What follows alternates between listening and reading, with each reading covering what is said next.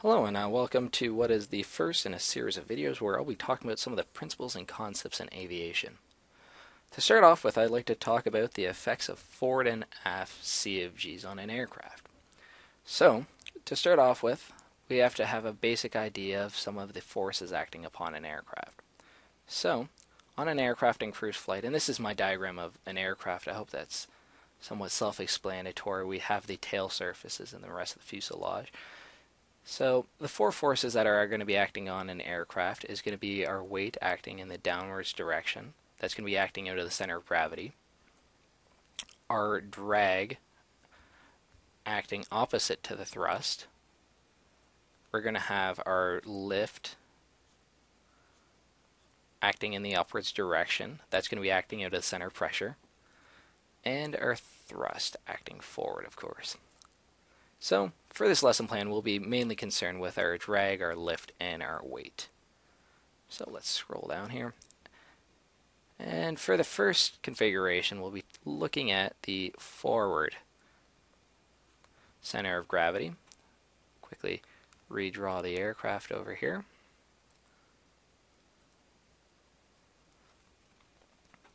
Now, what we'll have to do is just quickly relabel our forces. This will be our lift acting out of the center pressure again. If some of these terms aren't clicking with you, don't be discouraged. I'll be covering them all in a later video. I'll draw my weight acting out of the center of gravity, and I'll slightly embellish this just so we can get the idea across. Acting in the downwards direction. That'll be our weight. Now, what we'll have to do is, to understand this, we'll have to have a fairly basic idea of mechanics, and the main idea is the moment force actually acting around a central point. So, given that our pivot point will actually be the center of gravity, all the axes will act around the center of gravity, the lift is actually going to be creating a nose down moment, a pitching force on the aircraft. So, to maintain cruise flight, what we're going to have to do is we're going to have to use our tail surfaces and create a force opposing that. So what this is actually going to do is we're going to deflect our elevator, our horizontal stabilizer, upward into the relative airflow, and this is going to be creating a small force in the downwards direction. So, to combat this added force in the downwards direction, it's going to be coupled with our weight. Our lift is actually going to have to compensate with that. So what we're going to need is a slightly larger lift component. I'll just draw that out. This is all embellished, but just to get the idea across. So this is actually done simply by actually increasing the angle of attack. So by increasing the angle of attack, what we're actually doing is we're going to actually be increasing the amount of induced drag, which is going to be decreasing our true airspeed. So our true airspeed is going to be going down because of that induced drag caused by that increased amount of lift. But we're also going to be increasing the stall speed. The stall speed is going to go up because we only have so much angle of attack to play with. The aircraft will stall at a given angle of attack, not an airspeed. So if we're already increasing the angle of attack in order to compensate, to get this extra lift component, we're going to have an increased stall speed. The next situation I'd like to talk about is going to be the aft center of gravity. So let's just write it out here and just redraw our aircraft. So, a tail surface and our lift acting out of the center of pressure, and our weight. Draw this, maybe I'll just draw this a little closer, really embellish that idea. There we are. So our weight acting in a downwards direction. Label everything nicely there. Of course, our center of gravity and our center of pressure, not to confuse them. So, given that with this configuration, we're not going to have as much of a distance between these two, between the force acting in the upwards direction. We're actually going to have a smaller moment induced around the center of gravity.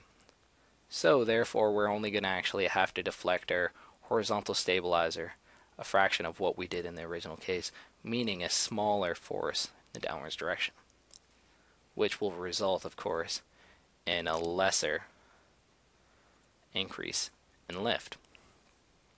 So what's this going to mean with a reference to our true airspeed?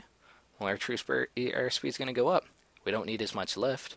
Therefore, our induced drag is going to be less. So there we have an increase, true airspeed. Our stall speed is going to go down.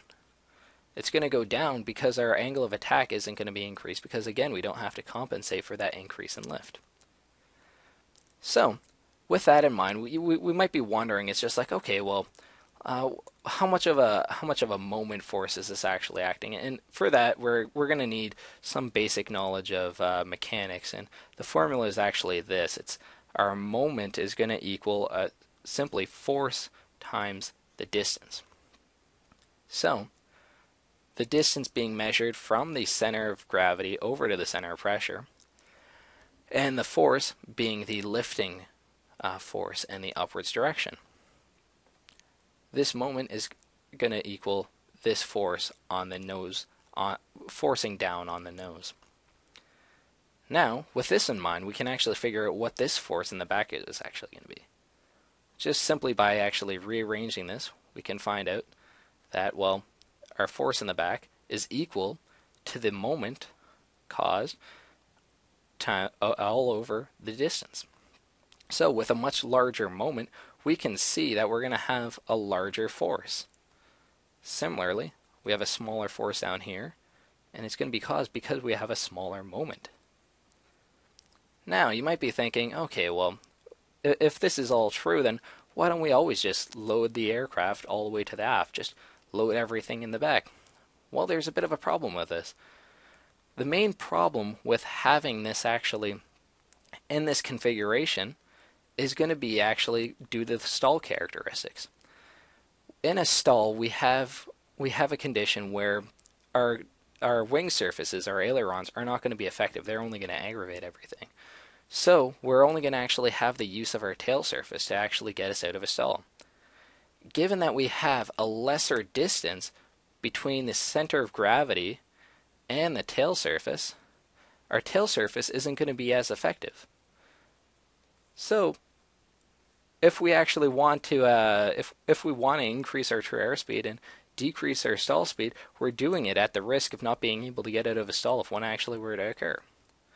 So that you can see this is a little bit troublesome, but generally the aircraft is going to be loaded in a more forward situation. So that's the end of the lesson plan. I hope that was somewhat helpful for you, and I'd like any comments that you would have, and I'll be making more videos shortly. Thank you for watching. Thanks.